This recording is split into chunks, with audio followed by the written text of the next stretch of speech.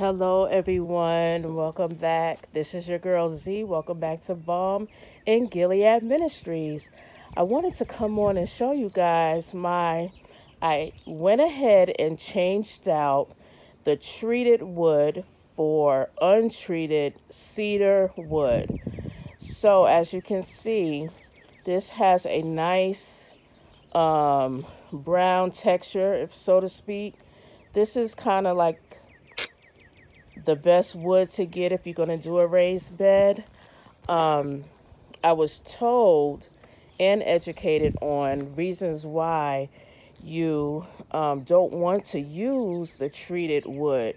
I thought I was getting untreated, but actually it was treated wood because they stain it with chemicals, and when you're doing a raised garden bed, you don't want the chemicals to seep into your fruits and your vegetables. So if you're growing an organic garden, you definitely want to keep the wood untreated. So I went ahead and changed it out, and I'm going to go ahead and return this wood back to Home Depot where I got it.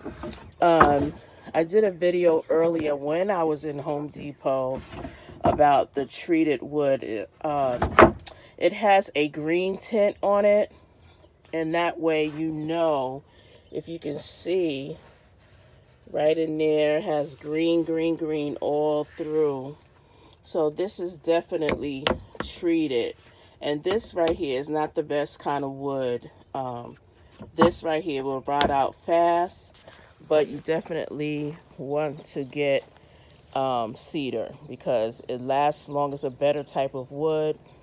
It's untreated, and this is the best type for your garden bed. So I just wanted to show you that I did change it out, and we can go ahead and get this thing moving. So this is the beginning stages of it. So I'm going to show some upcoming videos on how I'm going to fill it, what I'm going to fill it with.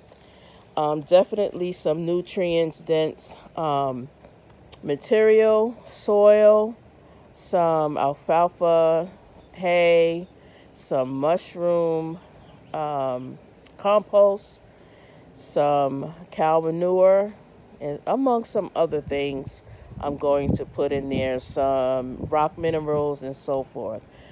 All the necessary ingredients to give your fruits and your vegetables and give your garden just a good, healthy start. So we want to make sure it has everything that we need for our bodies. You definitely want to go in your soil. So iron, all the minerals, yes, all of that is good. So stay tuned for the next video, you guys, and I will see you soon. Bye-bye.